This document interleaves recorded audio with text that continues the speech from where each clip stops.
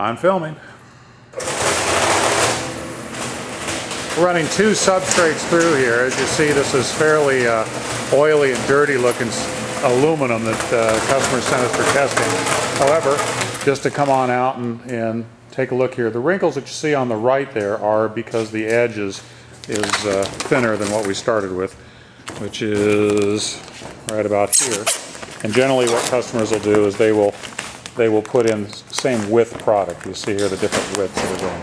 But the whole intent here, of course, is to cover really nicely both. And those are 2 different thicknesses of aluminum that we've put through here, just as a test. And this test is perfect as far as we're concerned here.